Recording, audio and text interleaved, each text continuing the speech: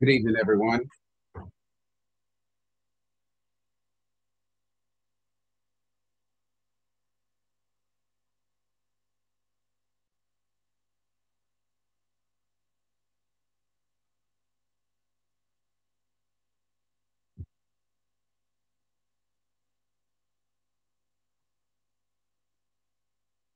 Good evening, everyone. Thank you for joining our event today. Welcome to everybody, to our brothers, and to all of our guests.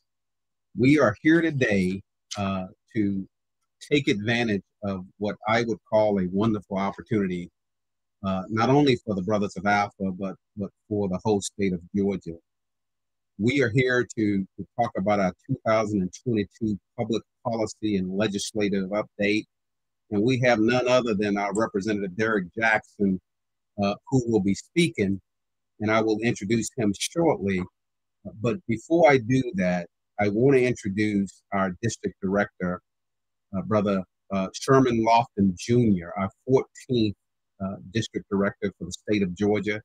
And thank you, Brother Lofton, for allowing the region to host this event, and appreciate all that you do. So I'll turn it over to you, Brother Lofton. Great. Thank you, Brother Hicks, and good evening, my brothers of Alpha.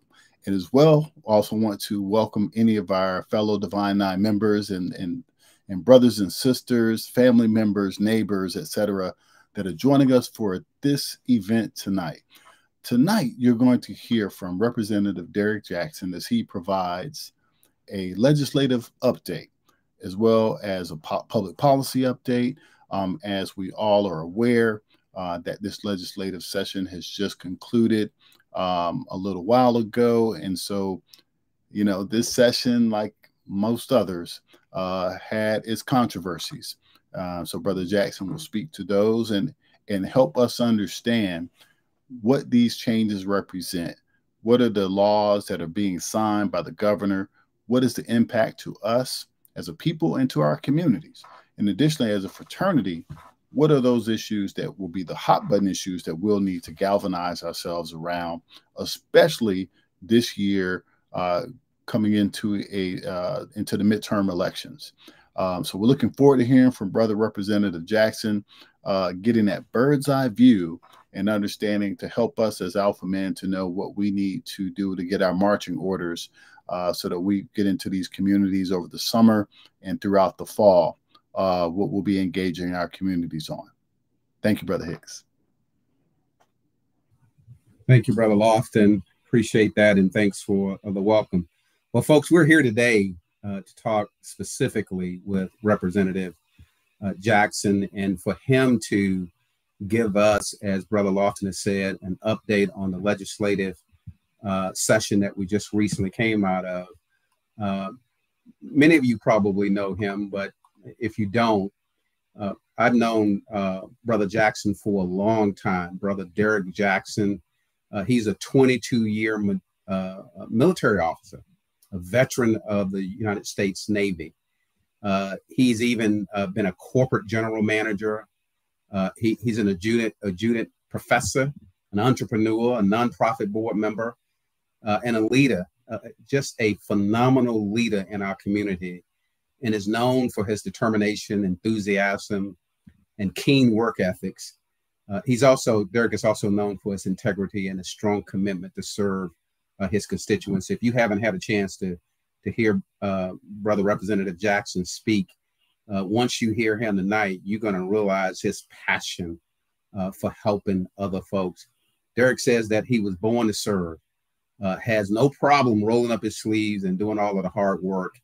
And again, I think you're going to know that after this evening, if you don't know it already.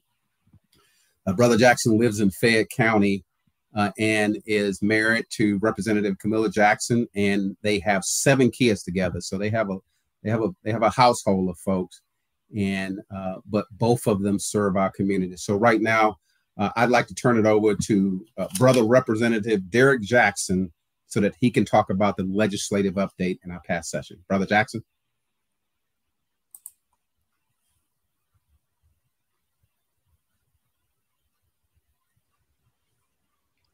There we go. Thank you, my good friend, Brother Hicks, for that very warm introduction. And also, thank you to our district director, Brother Sherman Lofton, for this opportunity to share what took place this 2021-22 legislative session.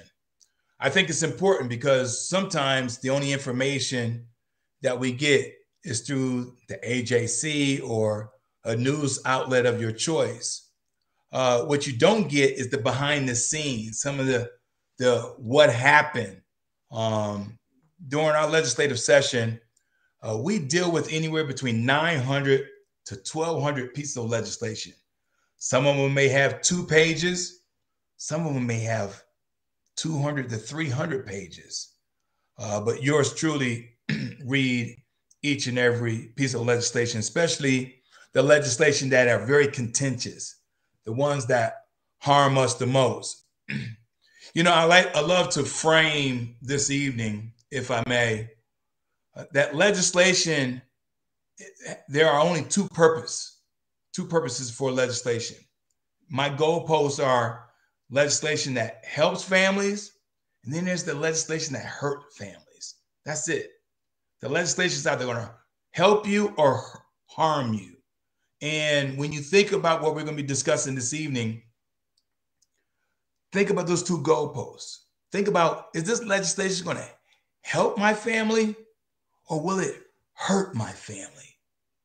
See, since I've been under the Gold Dome, and it's been an honor and a privilege to represent the 64th House District these last 6 years, what I discovered, not all legislation is created equal. Unfortunately, we hear just the headlines of the legislation. And so what I would like to do is look at the buckets of legislation from a cultural, social perspective. And then there's the fiscal side of things, because these are your tax dollars, ladies and gentlemen, your tax dollars. In fact, when I was first elected in 2016, our budget was $19.2 billion, $19.2 billion. This year, we just voted on a $30.1 billion. Just imagine you own a company and in 6 years, you grew it $11 billion. And so the issue is not money. Georgia is a very wealthy state, very wealthy state. To grow any particular, I don't care how you look at it, but to grow anything, $11 billion in 6 years during a pandemic on the heels of a Great Recession, think about that bookmark, right? And so not one of our 159 counties, not one of our 537 cities in Georgia had to file bankruptcy. But the challenge, the reason why I'm highlighting our budget first, because the challenge is our budget, unfortunately, doesn't reflect the values to help all 10.8 million Georgians. That's so unfortunate. We continue to have this conversation around Medicaid expansion. In fact, the Democrats, our caucus, our party that I'm in, we bring forth legislation to urge the governor to go ahead and sign into law, expand Medicaid. We're leaving billions and billions of dollars on the table. Why am I talking about healthcare first when you talk about this budget? Because if there's nothing else that we have now learned in these last 2.5, 3 years now, while we're still in this pandemic, just look at the news, over 37,000 Georgians have died. That to this day, I don't think should have died. But because we didn't have the healthcare system, which is as fragile, which was very evident how fragile our healthcare system is in Georgia. In fact, I looked at a news report today. Georgia's healthcare is ranked number 45. Women's health in Georgia is ranked number 47. So although we love to tout we're the number one state to do business, unfortunately, our budget doesn't reflect to position us to be the number one state for families. And so healthcare is the second largest chunk of our budget. The first chunk is public education, and I'll get to public education in a second. But healthcare is still an issue for us because we have hospitals that are still closing. That's very unfortunate. Majority of these hospitals, 8 of them in particular, what I'm thinking about, are in rural Georgia. Now, when you think about, where you live, what county you live, you may say, well, yeah, that's unfortunate, maybe because things are changing. What's really happening is that resources are not properly distributed across our state. And so our quality of our healthcare should not be based on the proximity of Atlanta. These hospitals that are closing in rural Georgia, where some of our families, some of our friends actually reside, should not close. When I think about where we are in this pandemic, think about where we were 2.5 years ago when Albany, right here, small 90,000 population Albany, was the hot spot for COVID just 2.5 years ago. And when you think about why Albany, because Albany has a hospital named Phoebe that services 40 counties. Think about that for a second. A hospital that serves 40 counties. Phoebe Hospital almost have 700 beds. As I said, Albany population is 90,000. Now, can you expand that to 40 counties? It's going to make it challenging. And so we should have done some things that we should have to prevent death. The other reason why, before we start talking about policy and why it's so important, that's one of the legislation that we brought forward was to expand Medicaid. The other one was around public education. We have 1.8 million children in our public education system, but not all school systems are created equal. During this pandemic, we've watched where children had to learn from home, but some of those children inefficiently could not because they didn't have a laptop. And even those children that had a laptop didn't have broadband. Think about that for a second. Here we are in 2022, and still we have cities in Georgia with limited to no broadband. And so we have to put everything in perspective. We have to draft legislation that's either going to help families or, remember, as I stated, there's other pieces of legislation that could harm you. And so this year, just give you a few. I'm not going to go through all 900 pieces of legislation, But I just want to give you a highlight when I say this is around cultural and social challenges that we have here in Georgia. So say, for example, you still have a party that's going after your voting rights. Think about that. So Senate Bill 202, I'm not going to get through all those 98 pages, but you all recall last year that when Senate Bill 202 was signed into law by the current governor. Now you're probably saying, well, why are we here? Why are we still fighting the same fight that some of our grandparents and others fought 50, 60 years ago?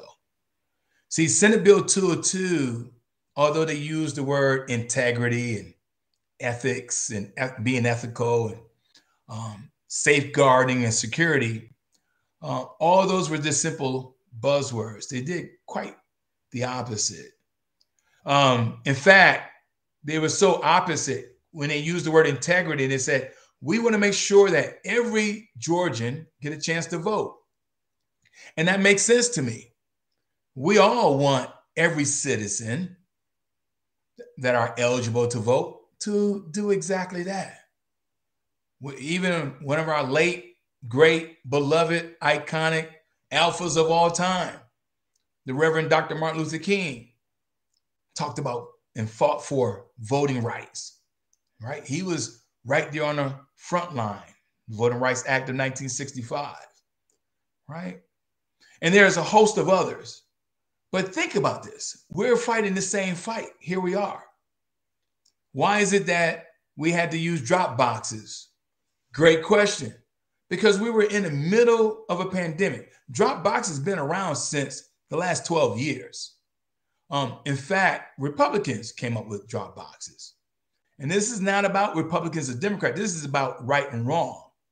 And so the drop boxes we had to use to make sure that everyone had the opportunity to still exercise their right, their civic duty by voting. And that was done efficiently and effectively. It kept everyone safe. In fact, if you were, let's say for those who work shifts like doctors and nurses and those who work at e-commerce and warehouses, once you got off work, let's say it's 7 o'clock, 8 o'clock at night, you were able to complete your absentee ballot and drop it in a very secure box. To this date, no one has informed us that any of these drop boxes were vandalized or hauled off or tampered with or anything of that nature. And so the process worked. Citizens in Georgia were able to cast their ballot, and rightfully so. But here's the thing, Senate Bill 202, and I know Fulton County because I'm the vice chair of the delegation of Fulton County. So I'll use Fulton County as an example. So Fulton County, they had 38 drop boxes, 38 spread across 80 miles, right? That's how big Fulton County is. And so citizens used all 38 of these drop boxes. But now Senate Bill 202 has reduced the number and use of drop boxes down to 6. So there's no integrity to reduce the access of drop boxes. There's no integrity in that. There's no security in that. There's restriction and limitations, right? And so this year, because Senate Bill 202 did not go far enough, they brought in another bill, Senate Bill 89, which allows for the GBI, Georgia Bureau of Investigation, to now have jurisdiction. Now that can create a problem within itself, right? That could be used as an intimidation tool. There's just a plethora of reasons why you don't want the GBI to have that kind of jurisdiction, right?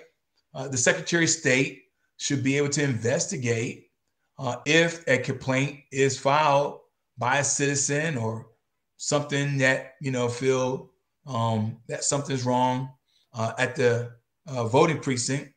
And so there's a process that's been working for quite some time, but now just this year, Senate Bill 89 which we're sure is going to be signed into law. Another bill that was not successful because we had to stop it was Senate Bill 171, the anti-protest bill.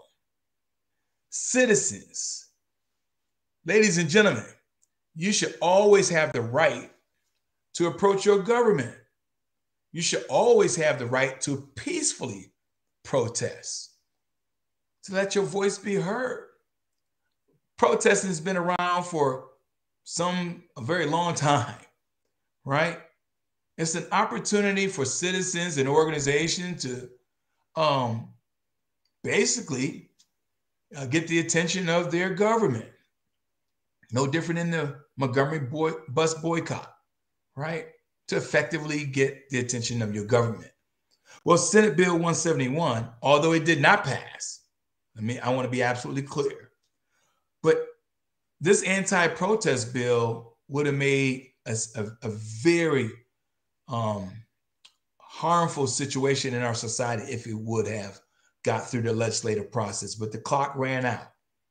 And so we got to keep our eyes attuned to legislation such as this, because the First Amendment right, which we all have, allows for you to be able to speak freely and to peacefully protest. There was another bill that was defeated, Senate Bill 456. Again, this Senate Bill 456 dealt with abortion. There are 18 pieces of legislation in Georgia that dictates a woman's body. If I ask you the question, how many pieces of legislation that dictates a man's body, the answer would be 0. Listen, as Brother Hicks mentioned, I have 4 daughters and I have 3 sons. I want my 4 daughters to have the same rights as my 3 sons.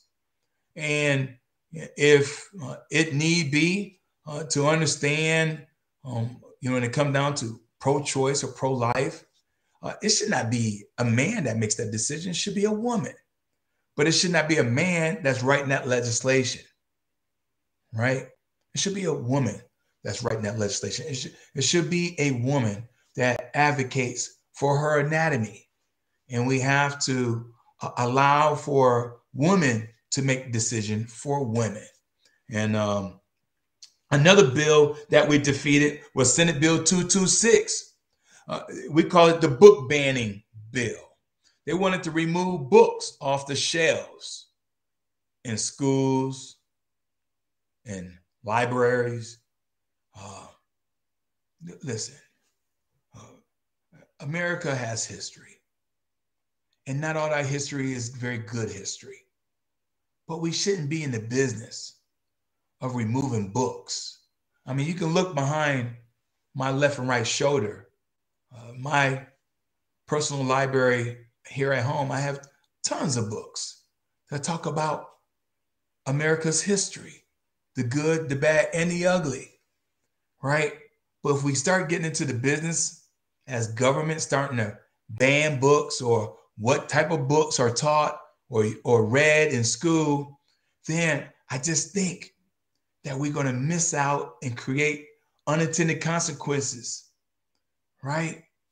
We all should learn culturally and socially about history and learn from it and have conversations around it. But no piece of legislation like Senate Bill 226 should be in the business that allows for government to ban books or to be subjective on what curriculum or what information is taught in our schools or sold in our stores. Another bill that was highly contentious that I'm sure you all heard about is critical race theory, House Bill 1084. First off, let me be absolutely clear. Critical race theory is not taught in our K through 12 grades. In fact, it's taught at the collegiate level as an elective in law school. Critical race theory has its proper place. In fact, critical race theory, the term, was someone's doctoral thesis like 35, 36 years ago.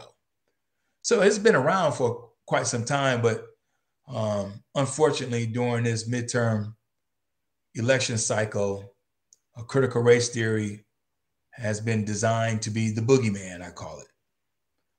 We're not teaching first graders or fifth graders or 12th graders anything about critical race theory.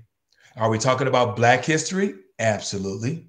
Much like we should be talking about white history, right? Are we talking about good, bad, and the in-between? Yes, right? So we should talk about slavery just like we talk about the Civil War, the American Revolution, or any other historical point, right?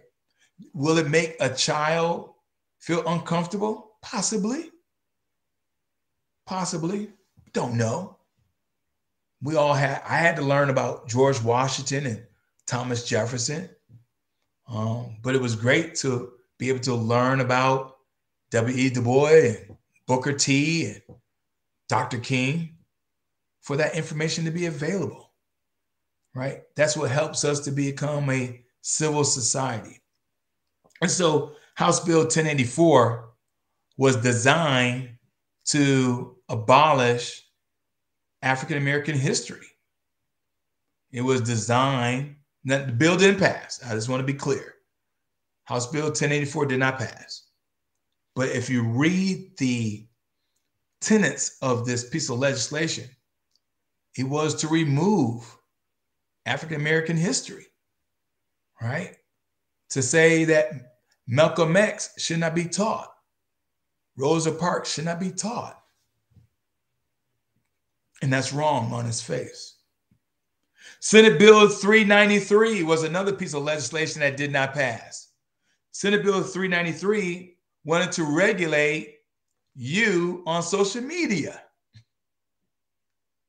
Ladies and gentlemen, it's your right to be on whatever social media platform that you may select.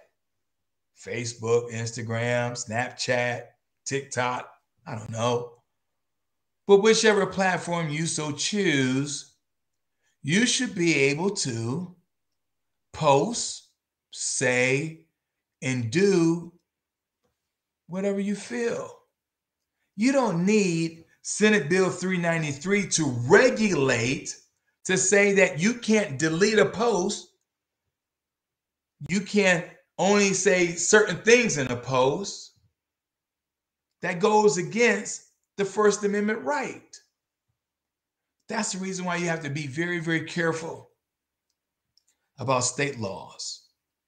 And you have to be vigilant about state laws. Again, if the legislation is going to help me or hurt me, right? That's it. That's the goalpost. Now I want to transition. Those are the bills that we defeated, and there's so many more. But those are some highlights on how contentious this past legislative session was. Here's some bills, unfortunately, that will be going to the governor for signature. And some of these may have already been signed by the time you watch this review here. May have already been signed into law with Governor Kemp. For example, Senate Bill 319. I know this is already signed into law. He just did it the other day. Constitutional carry. Listen, brothers and sisters and others who are joining us this evening. When you look at Senate Bill 319, constitutional carry, to allow for a citizen to purchase a gun without a license. It's to abolish small arms license. And that's unfortunate. You can't even go fishing in Georgia without a fishing license. You cannot go hunting in Georgia without a hunting license. You cannot drive an automobile without a license. This is not to make life difficult on a citizen. But when you think about where we have been since Easter, the number of shootings right here in Atlanta, Georgia. The homicide right here in the state of Georgia. So how is it that on one side of the argument, we're protecting our Second Amendment right, the right to bear arms? I'm for all that, right? I'm a retired naval officer. I get that. The Second Amendment right. But then you pass a piece of legislation, Senate Bill 319, to say you don't need to carry, you don't need to get a small arms carry license anymore. So how is that going to help us to add more guns into our society? Now, listen, I know you're all saying, well, listen, the bad guy don't get a license. Absolutely, I get it. But you just changed the equation for a police officer. Listen, full transparency, I have family members that are in law enforcement. I have nieces and nephews who are police officers, state troopers, okay? And so police organizations did not want Senate Bill 319. Nobody was asking for constitutional carry. No Georgians did a protest and say, we need more guns on the street to keep us safe. That was the argument, they said. More guns on the street will keep us safe. This is about the Second Amendment right. There's no truth in that. Adding more guns to our streets right here in Georgia, it's not going to make anybody safer. No more safer than saying that we need the armed teachers to carry guns in the classroom. It doesn't make any sense. But unfortunately, that bill was signed into law against all the arguments that yours truly and others in the Democratic Party said, please do not sign this law. Citizens are asking us. Police officers, as quiet as was kept, did not want this bill. But unfortunately, it was signed into law. Another bill that's going before the governor is Senate Bill 435. They call this the attack against transgender athletes. Listen, there's some legislation, I would say, that was designed just for a political party to get their base excited. This is one of them. We never had a problem from the beginning of time for men and women to decide which bathroom they're going to go use. We just never had a problem. Even those who are making the transition from one gender to the other, we never had a problem. And the other reason why we never had a problem, because you don't know who's using what bathroom and why. And there's no way of enforcing this. No one's going to be standing at the door to check and see if you're a male or female, because that goes against your right, your civil liberties. So this is a piece of legislation that there's no value. Does it help your family or does it harm your family? Right? Another contentious bill was Senate Bill 345, the vaccine mandates. Listen, let me be fully transparent with you all. During my 22 years in the Navy gave me more shots than I can count, because I had to go into countries for deployment or special operations to keep my immune system and myself and my sailors and my officers safe. We need vaccines. Vaccines work. There's a reason why you don't hear us talking about polio It doesn't mean polio disappeared. It still exists, but we're all vaccinated. Your children had to get vaccinated in order to go to a public school. You don't hear us talking about smallpox. Doesn't mean smallpox is gone. We're vaccinated. Mumps, measles, you follow my drift. So we've had vaccines to help our immune system to fight off all these ugly bugs that may pop their rearest ugly head in our society. It's no different than if you catch a common cold or flu. You take something to help your body in that situation, right? If you get a fever of 100 degrees, you have to take something to regulate that.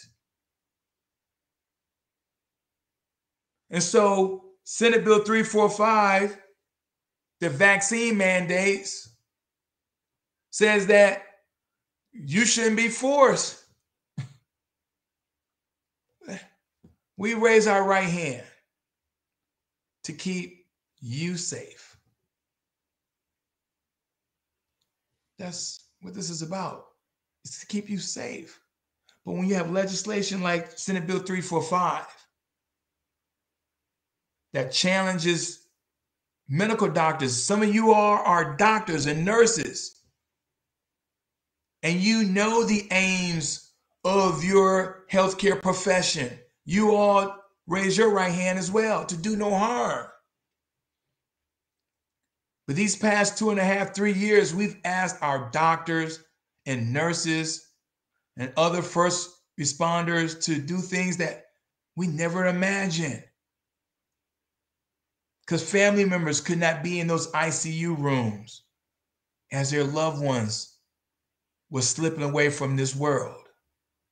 So doctors and nurses were there to hold their hands as they took their final breath because they did not get the vaccine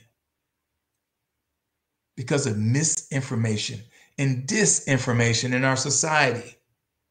That's why it's so imperative to read legislation, to know what your elected officials are doing and hold them accountable. We have to stop playing games. Over 37,000 Georgians have died because of misinformation and disinformation. In my 56 years of living, I've never seen where our society started attacking medical doctors and nurses, challenging them about this vaccine. The vaccine wasn't killing us. It was the virus, COVID-19, that's still mutating, that's still around. But my friends on the other side of the aisle felt the urge to pass Senate Bill 345. And it heads to the governor's desk now. I don't think he'll veto it. I think he's going to sign it into law. He wanted this bill. The other one is House Bill 1178, Parent Bill of Rights. Now that sounds good, but parents always had the right to determine what their children should learn in school. Let's take sex education, for example. Most of us can recall that before our teachers taught us sex education, that our parents had to sign a permission slip. It was required. And so we got to think about what we need to do to make sure that legislation such as this, to make sure that legislation help families and not hurt families. And then last but not least, some good bills came out. One good bill is House Bill 1013 around mental health. we do pass some good legislation to help families. We have a mental health crisis here in Georgia. And although this bill is the first step in the right direction, but we still need to take a comprehensive approach around mental health. This last 2.5, 3 years, this pandemic alone, placed a lot of our children and families, men and women, husband and wives, in a different kind of mental state. We never had to deal with sheltering in place, wearing a mask. It just changed our society. And so mental health, we saw a spike right here in Georgia. And we needed this piece of legislation. So House Bill 1013, I think, is a good piece of legislation. And then House Bill 304, the gas tax holiday, was our way. And as the federal government do their thing, we as a state stepped in and said the gas at the pump was too high. And so we passed House Bill 304 to help mitigate some of the high costs that we all were experiencing at the gas pump. And so that's just a thumbnail sketch of what took place these last 3 months during our legislative session. And with that, Brother Daryl Hicks, I think I done put everybody to sleep, but I just wanted to give a nice overview of the good, bad, ugly of this legislative session. Thank you, Brother Jackson. I got to tell you, I really do, and I'm sure the Brotherhood appreciates what you do down at the Capitol, as well as your wife, Camille, does down at the Capitol for the citizens of Georgia, not just the citizens of your district. You did a very good job of outlining some of those key bills that passed, that didn't pass, and talking about your passion around what you do down at the Capitol. Let's shift gears just a little bit here. You are running for Lieutenant Governor of the state of Georgia, and I'd like to give you a little opportunity to talk about that. And before I do that, let me just make a note to our audience. If you have any questions, just put your questions in the message or chat box, and we will ask your questions. But Derek, you're running for Lieutenant Governor, a very critical role to have in the state of Georgia. If you don't mind, take about 3 minutes and talk about why you're running, and then we'll get to some questions that you can elaborate a little bit more on your strategy. Yes. No, listen, Brother Hicks, I appreciate any opportunity to talk about why I'm the candidate of choice for Lieutenant Governor. First, experience. I've been fighting for our democracy, voting rights, civil rights, women's rights, LGBTQ rights before it was LGBTQ since 1983. I'm the only candidate with 38 years with this level of experience that you need someone in the lieutenant governor position. Because the three things that you got to think about lieutenant governor is the lieutenant governor needs to be available and ready if need be for whatever reason. If the governor becomes incapacitated or removed from office to become the governor, that's number one. Number two, the lieutenant governor presides over the state senate. You have to have legislative experience to be able to skillfully make sure that some of the legislation that we talked about know how to defeat in the state senate, because the lieutenant governor presides over the state senate. And then number three, the lieutenant governor needs to be very skillful and capable to assist the governor in the administrative and operations of the state, especially when you look at all 365 days, because the legislative General Assembly is only in session for the first 3 months of the year. So I'm running to become the next lieutenant governor because my experience. Number two is my compassion. We got to get away from simply just doing things status quo. A lot of families are hurting out there. And I'm focusing on my candidacy for lieutenant governor around family.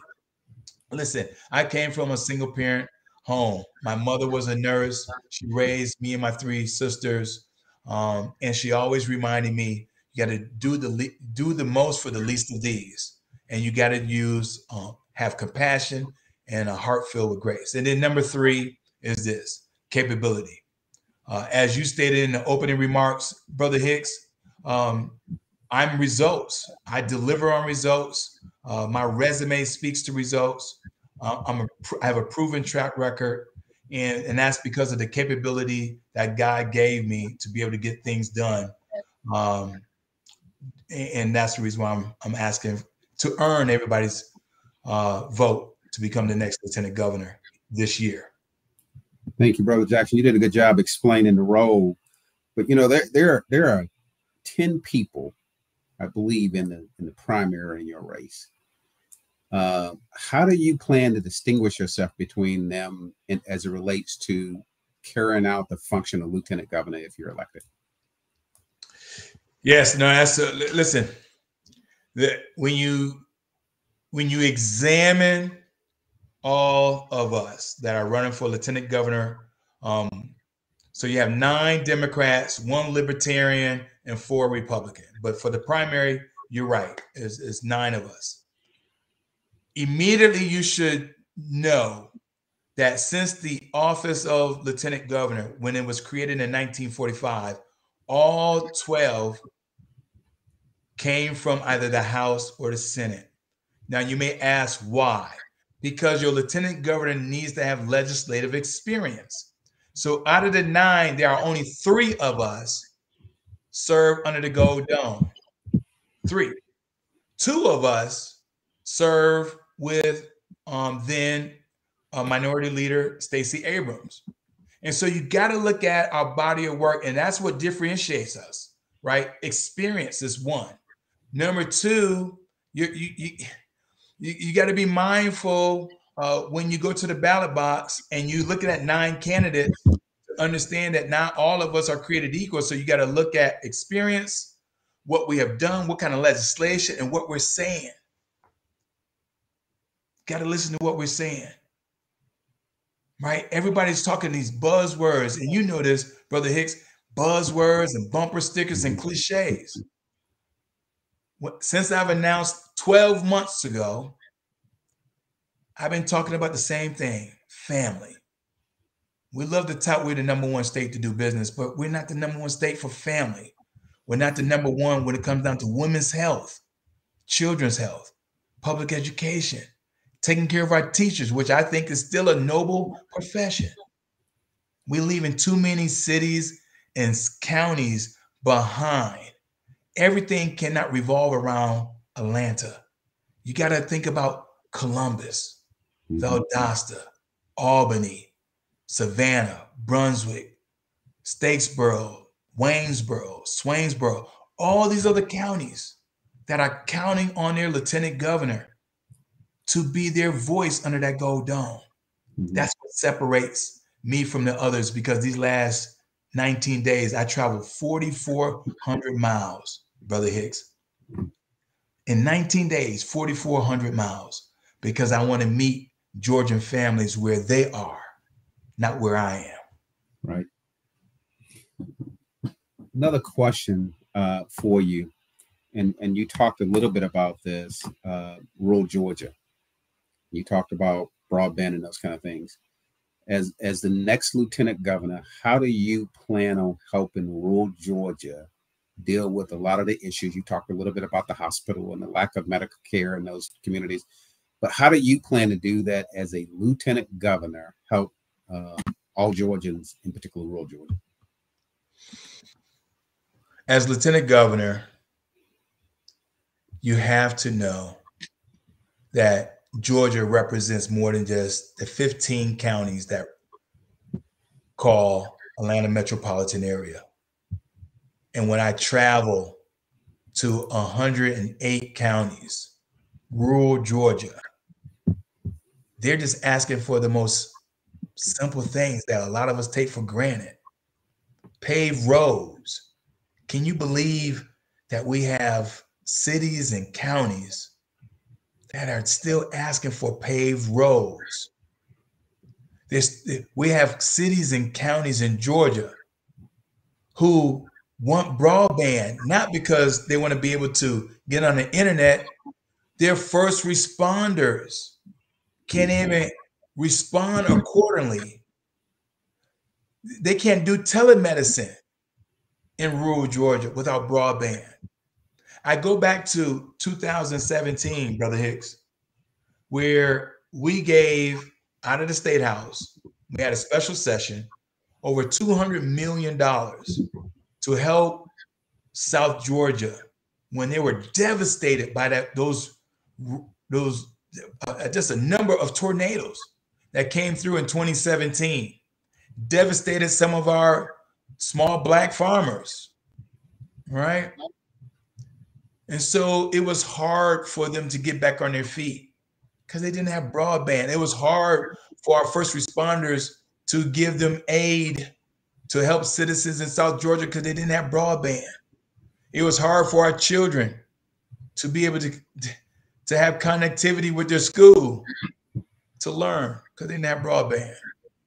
And it was even worse when those tried to respond didn't have paved roads, the lack of drainage to be able to get their vehicles through.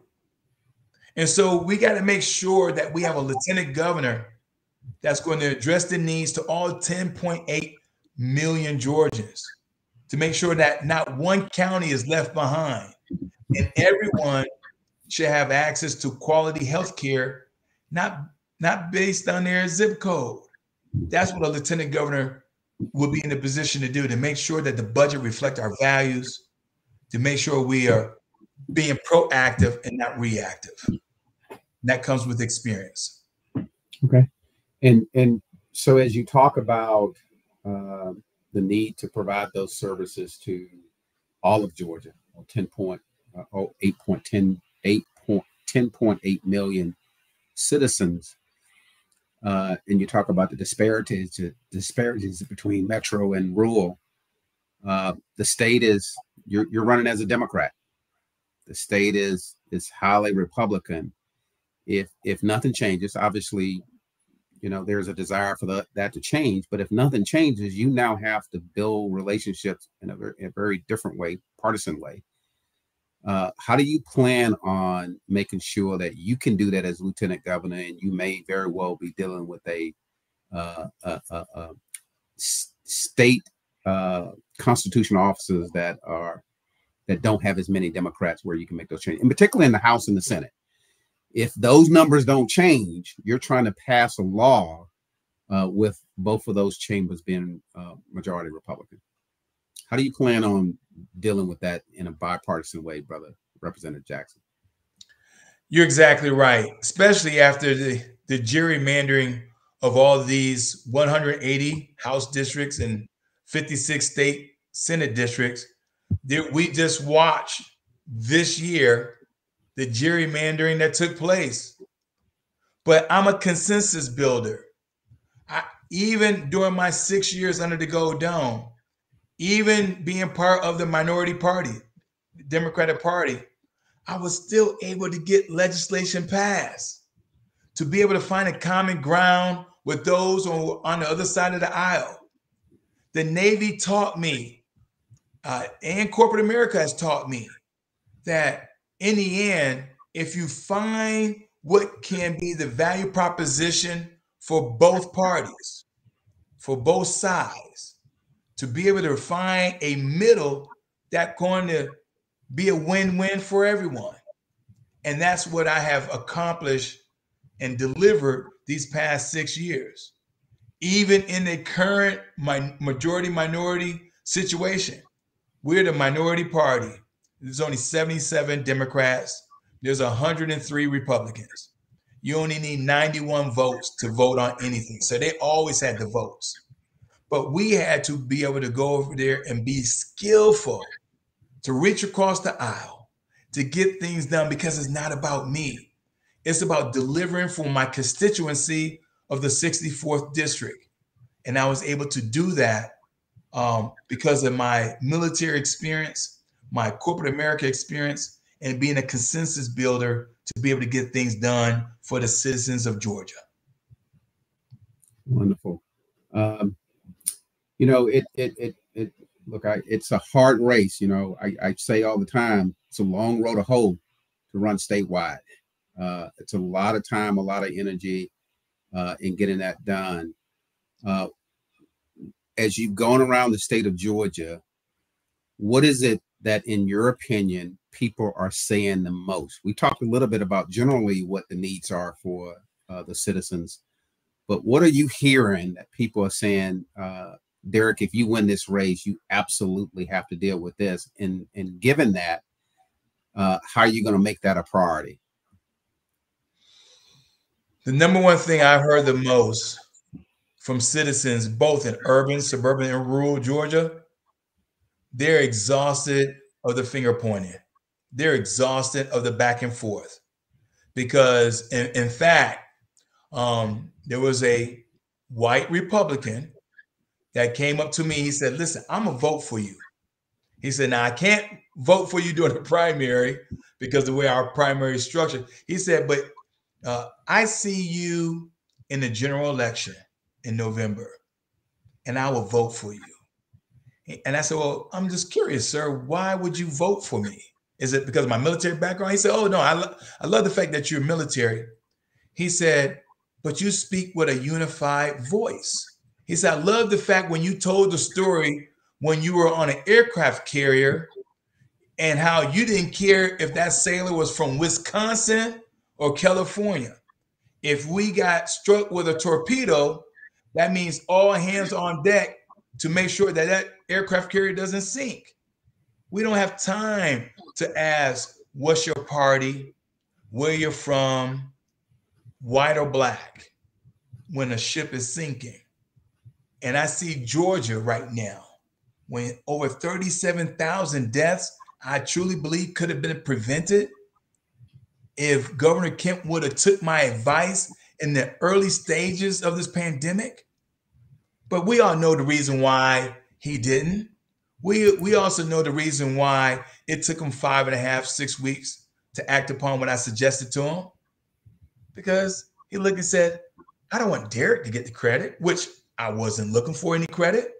I was just trying to simply use my experience and say, we do this abroad. We do this overseas. How to help other countries, to give them aid when we do humanitarian operations. And so the one thing I continue to hear as I crisscross Georgia is they're tired of the politics of usual. They want their government to show up. They want their government to deliver on mandated services. They want their government to work for the working families. And that would be my charge on day one, to make sure that we're doing those things to help family. Mm-hmm. All right, thank you. You know, you got brothers on this call and you have others on this call. Talk a little bit about, you know, what is it that your brothers can do to help you in this process? It's a statewide race, so talk to us. Yeah, listen, I'm gonna be straightforward. One of those individuals of the 9 that's running for lieutenant governor was put in by the establishment, the old regime, if you will. And you're gonna see who's endorsing this individual, and they dumped $600,000 into their coffers. $600,000. So you can clearly see who the old regime want to become the next lieutenant governor. I reject that. I reject the fact that any old regime should select our lieutenant governor. Clearly, this person do not have the level of experience that I do. You asked the question, what differentiates us? I'm the only candidate that's running for lieutenant governor that's a member of the Divine Nine. Think about that for a second. The organizations that we are affiliated with also should determine our character, who we are. So how is it that not everybody graduated from college, and you don't need a college degree to run for lieutenant governor, But why is it that those, and you don't have to be a member of the Divine Nine, but something has to ask the question, right? I'm the only candidate that's a life member of the NAACP. I'm also a life member of our beloved fraternity, right? And so when people say they're affiliated with different organizations, you have to take note. And so I don't have the old regime dumping $600,000 into my campaign. I am asking and I'm humbly requesting that you all help me, because it takes money to run for office of this magnitude. Listen, it could be $100, it could be $1,000, but I need your support. Not just your support, but if you look at your cell phone, we got hundreds and hundreds of individuals in our cell phones. I need you to share DerekJackson.org and ask them too to make a donation, because we've all seen this movie before. They did it to, get it, Barack Obama. Can he raise the money? Is he a legit candidate? Not because of his character, not because of his experiences. It was solely, can he raise money? And so I need you all to help me make sure that a narrative is not already being written by the establishment. I need you all like never before. Listen, let me be absolutely clear. The power is in our hands. When you think about why we have a Ketanji Brown Jackson, no relations, of course, but it's good to be a Jackson. But the reason why we have a Ketanji Brown Jackson, because we right here in Georgia stood up. First, we voted. Then we gave a financial contribution to those who were running in 2020. And then we had the audacity to come back in 2021 and elected not one, but two United States senators, Senators Warnock and Ossoff. And now I'm asking right here in 2022 to show that regardless of whatever anti-voting bills that they bring to Governor Kemp's desk to sign into law, that they cannot stop us, that we can have a governor and lieutenant governor of our choosing, not because somebody dumped $600,000 into the coffers of the other candidate. And you all will see who I'm talking about here soon. Don't want to mention no names, but look at the endorsements. Look how much money they've raised, supposedly, right? We don't know where they got their money from, but nonetheless, they have it. And so I'm asking, not just the Divine Nine, I'm asking everyone that watch us this evening to chip in today. Our next campaign finance deadline is April 30th. That's 3 days from now. But I'm asking you all to do it today, right now. This is as plain as I can be. I need your help. See, I can win with you, but I cannot win without you. I can't. I need you, right? I need your financial contribution today, and then I need your vote on May 2nd. So that's the first day of early voting. Don't wait till May 24th. All right, Brother Jackson, thank you so much. You've done a great job of explaining who you are, what you're about, and what you're trying to accomplish. Sincerely appreciate the legislative update. Brothers, you all have heard Brother Jackson, and you know he needs your help. And so for all of the folks that are online, including the brothers, please consider and go onto Derek Jackson's website and contribute. And Brother Jackson, do you want to state that website for you? It's on the screen, but you can go ahead and verbalize it as well. Yes, again, it's DerrickJackson.org. I know there's 8 different ways you can spell Derrick, but there's only one in the dictionary, as my mama told me.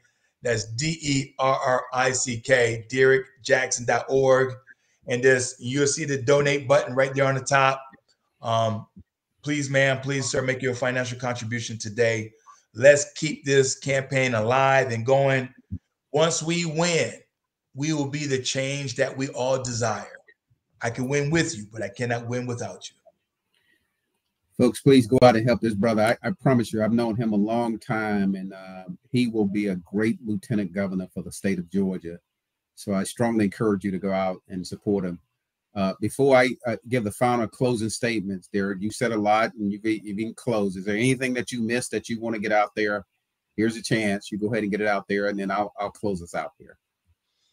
Now, I just want to say thank you, Brother Hicks, for moderating this evening. And again, thank you to our district director, Brother Sherman Lofton, and to all of those who took time out of your busy schedule tonight.